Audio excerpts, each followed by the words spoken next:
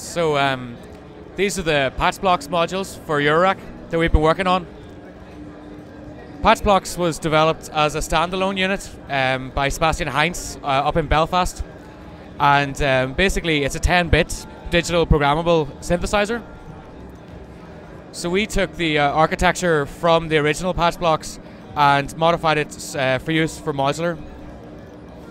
So we've got gate and CV inputs added to it, and it uses the same software as the original PatchBlocks, but we've been creating our own patches for the Eurorack community. So that's the software over there. You can see it's quite like Max MSP or PD. So you just connect the different blocks together to create your patches.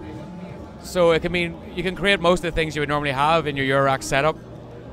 So in the 4 modules we have here, we have a clock splitter. This is a clock splitter, so this is outputting a random clock. The other channel is outputting triplets. Then here we have 2 drum samples, and the first channel here is controlling the low-pass filter, and the other one's controlling the envelope.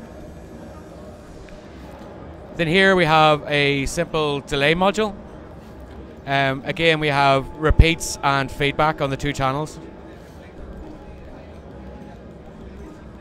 And then the final PatchBlocks over here in black. This is the 1 volt per octave VCO that we specially designed the patch to work with Eurorack.